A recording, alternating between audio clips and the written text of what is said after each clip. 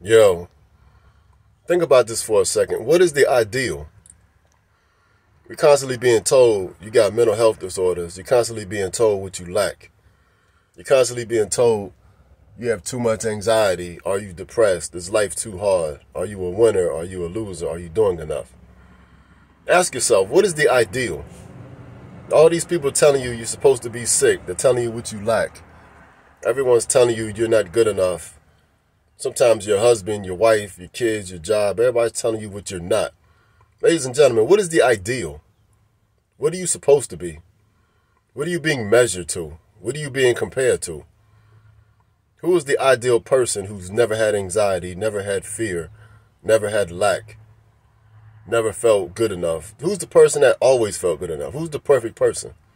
The only perfect one is Jesus. So who are you being compared to? If you're always being told what you're not, what are you supposed to be? The answer is Jesus. If you're never supposed to have anxiety, if you're not supposed to be ADHD, OCD, ABCD, all these other words, what are you supposed to be? The ideal is Jesus.